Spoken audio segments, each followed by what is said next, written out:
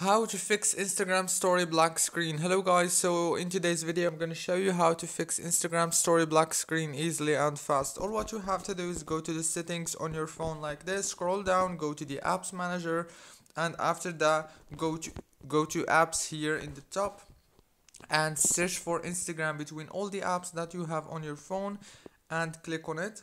And after you click on it, now all what you have to do is simple. Just go to this permissions right here, make sure that those options are enabled.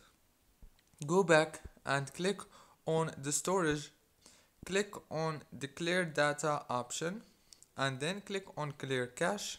Go back, click on force stop, and then all what you have to do is restart your phone and the problem is gonna be fixed 100%.